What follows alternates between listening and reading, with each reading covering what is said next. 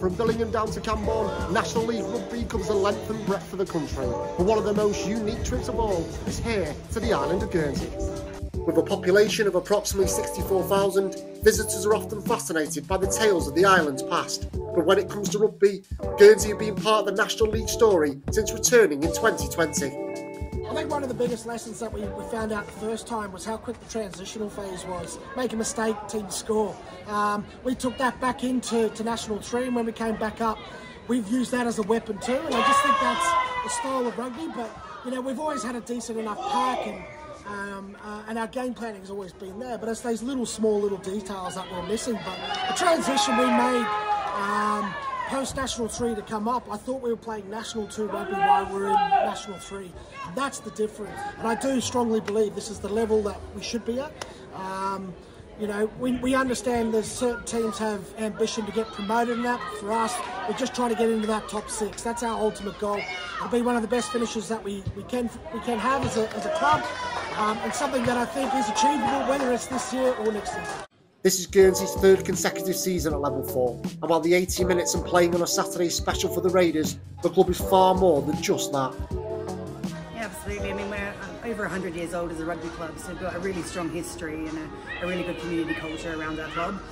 You know, we've got so many volunteers and committee members and players and parents and partners that give their time to help out the club.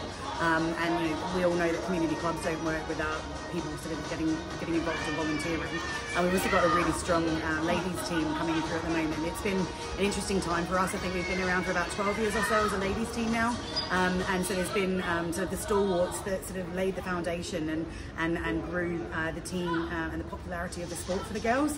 And then now sort of with some of them retiring and moving on, we've got a really young team, and they're just sort of finding their way at the moment. Last season we had 6 under 18 girls signed off to play, and this season I think we've already had another 2 or 3. So it's really good to see the girls coming through the academy and then sticking with it and training so hard and doing their strength and conditioning to then get signed off to play adult rugby. If you go back to the past, there's been 2 separate clubs on the island, and we didn't really have a second team for long periods, because if you need a second team, you need competition. There used to be competition against Jersey. It was about 3 or 4 teams, but it just wasn't enough. Around 6 years ago, we decided to amalgamate both clubs into one, which we have done. This has given us a player base that's far outseeing what we even thought. So there used to be a day when we'd have 20 guys turn up at training. Now we've got around 60. The 2 clubs are now together, which is fantastic. We've got the Vikings playing as our second team now in the English league system. And if you want to sustain yourself at national leagues, National 3, or even London 1, you can't do it off the base of not having a strong second team. I mean, I moved there about 12 years ago. We had a little clubhouse over there, which is now our training field, and it's actually now a nursery. That was like your traditional rugby club. Like now, the facilities here are amazing. You know, we've got great gym, great stadium. Everything around is amazing, which obviously shows the support as well we get from the community is amazing. It's been like no other. I mean, obviously I was playing in the UK, so there's a lot of things which is a lot different from the UK to over here. Like even as a collective, as like a group of players, like you know, you tend to have little cliques of groups of players that come and go and stuff like that. We tend to do a lot of things together as a rugby team, which creates a massive bond and great friendship between players. So it's obviously that's one of the main things. We love rugby, and then playing it with your friends is an absolute bonus as well. There's some really good growth in the sport, and you know the academy obviously lays the foundations for that. But not only that is the importance of our rugby development officer and the community rugby coaches that are out in the schools. We're out in pretty much every school in Guernsey at some point throughout the school year, which gives kids the exposure to rugby, and then might give them the encouragement to head down to the academy and actually get into regular playing. That all-encompassing and community feel around Guernsey was recently encapsulated by the club's signing of Dan Barnes, who was one of many to lose their job following the sad demise of rivals Jersey Reds. The whole month has been crazy. As I said, the last few weeks I didn't know how to think or feel, but you know now it's sort of sinking in about everything that's happened, seeing all the boys move on to other clubs, moving out of the house, things like that. So everything's come a bit more real now. Obviously been a tough time. You know, there's no hiding that. But now it's sort of trying to move on a little bit and trying to not forget it. All the memories always last, but always keep moving forward, never backwards. So everyone here has been so welcoming, and as soon as I've come over, You know, between Jersey and Guernsey, there is obviously that big rivalry. But you know, me playing at the Reds, I never really sat into it. I haven't, you know, I wasn't born and raised. I haven't always watched or been around the Siam. So I think there's only been 3 or 4 in my time.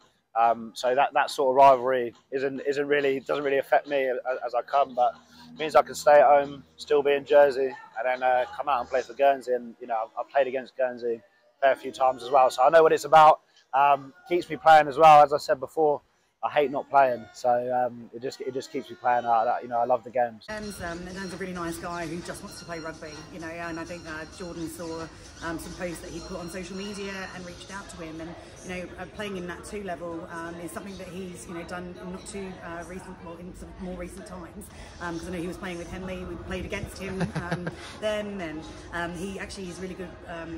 But he's from uni with some of the guys that are in our squad as well. So I think it's been a really nice sort of gesture for us to be able to offer him the opportunity to keep playing at a relatively decent level of rugby compared to what he's used to, all the while hoping that he'll get a new opportunity perhaps somewhere at a club in the UK. But it means that he gets to continue playing, it means that he's still part of a club and a community, and something that I think he was really passionate about continuing when everything unfortunately unfolded in Jersey.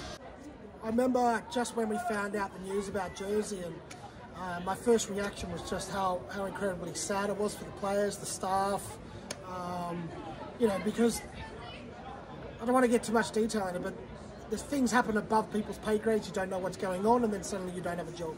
It's incredibly sad, and I know how much it would affect me if it happened to myself, because I've got a young family as well. We did reach out to Dan, and he was talking about struggling to make ends meet, and we decided to reach out and help him out. And look, at the same time, we benefited because we needed a centre as well. But he's slotted in really well because he knows a lot of our players from university, which has been great. But I think as a whole, like, look, I'm not a huge fan of Worcester or Wasps. You know, they're I'm a Harlequin supporter, so they're big rivals.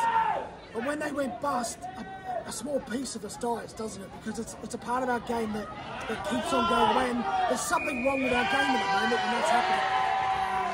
So for me, the fact that we are rivals with Jersey, it's obsolete when it comes to something like this. We've got to be looking to help each other. That warm and welcoming aspect of Guernsey is also recognised by visiting teams, including Barnes, who added to the 850-strong crowd for their recent fixture against the Raiders. I think, look, part of the thing for us is getting away and supporting our team. And sometimes when it's a local game, yes, we'll go and support it, but it has a bit of a mini tour about it. So a group of us come over. Like to have come over a couple of days ago. Obviously the weather stopped that, but it's great to come over here, support the team. And Guernsey, we've always had a great rivalry with over the last 12 odd years, and the games have been very, very close, couple of points in it all the time. So it's the game that has a certain amount of tension about it, which wherever we are in the league, whether we've been at the bottom or near the top, either side, it's always been a close one. This is my third visit to the island here. It's been eventful each time.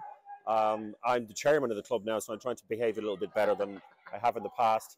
We're in a local hotel. We can walk to the ground. We make it a special occasion for ourselves, and it's not just coming to Guernsey. It's a treat for ourselves as the seniors in the club to come over and have a good time over here. We as a club certainly love them. Last year, we unfortunately came in the holiday season, so we didn't have a little mini tour on the back of it. But this year, we're certainly.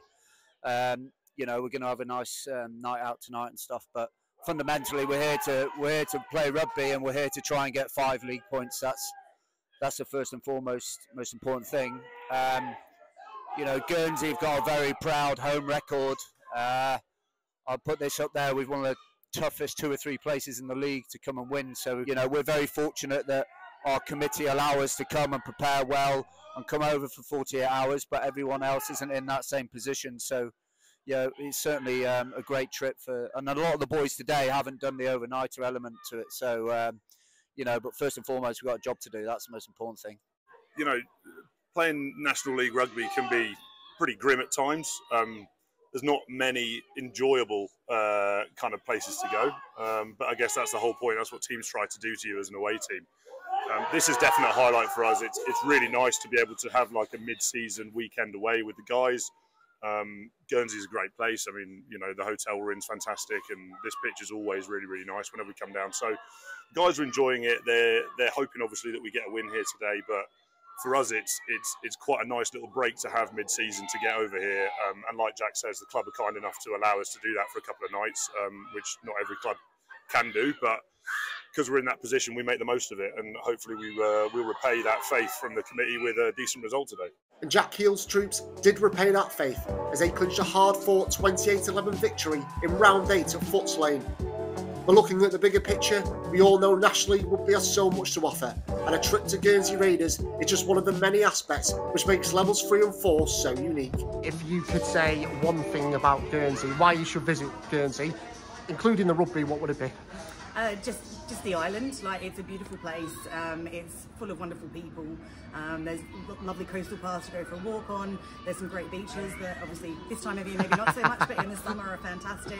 You know, for a small island, we've got a lot to offer. We've got great restaurants, great places all around the island to explore. So just the island itself. Honestly, it's just a beautiful island in general. Like, going down to the beaches, like, I don't know that the UK over these ways had, you know, great beaches like there. We've got bathing pools. The town life is great. Like, whole community within the town is just awesome. Like, no matter where you go, because it's such a small island, everyone will, you know, recognise you, say hi, get to know each other. Walking down the street, say hello. So, yeah, I'm just buzzing to be here, mate. Oh, there's loads. There's absolutely loads. Probably the one thing for me is I mean, like I said, I was from Bristol, so I think the nearest beach to me was Weston-super-Mare, and as much as you love looking at trolleys in the sea, it's not quite as good as over here. You get a 5-minute drive to absolute lovely white beaches and stuff like that, and just all round in general, the views, cliff walks, everything like that. It's just a beautiful place. It's a really nice place to come. It's very welcoming and a safe place as well. And that's why I've obviously stayed here as well. But yeah, there's plenty of reasons why to come over and obviously enjoy it and spend a weekend over here while you can. I mean, if you want to go to a unique place, like Guernsey is very unique. When I first turned up here, I didn't realise they don't have fast food chains because they love their restaurants. They love it the way it is. It's very French and English at the same time. I think it's one of the most beautiful places. I came here for 6 months and I've been here for 17 years. That should just be a testament to how beautiful